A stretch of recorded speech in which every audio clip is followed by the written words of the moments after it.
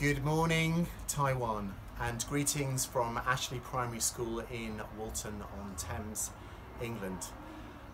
It will be a great pleasure to be with you in 3 weeks' time, and I really look forward to sharing with you the vision of this school based around design thinking.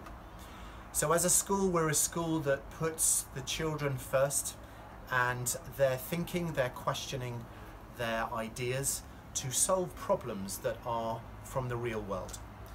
So we go through a process in the school of asking them to consider the things that are important, to ask the questions, and then to enable them to find the solutions that they think are important. What this process does is it gives real purpose to the learning.